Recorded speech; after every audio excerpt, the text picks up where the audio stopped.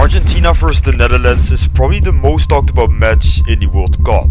People have been accusing the referee of being on Argentina's side, and this is because the referee would only blow his whistle when the Netherlands did something wrong. But he didn't even give Messi a yellow card when he touched the ball with his hands. Now you've probably seen this edit on TikTok where this Argentinian player tackles a Dutch player and then shoots the ball towards the Dutch bench on purpose. But Argentina also broke football Article 12 and Article 16. For example, when the Dutch team was crying because of their loss, you can see the Argentinian players dancing and making gestures in front of their face. After the match, Messi can be seen fighting with the Dutch coach, knowing he's already 71 years old.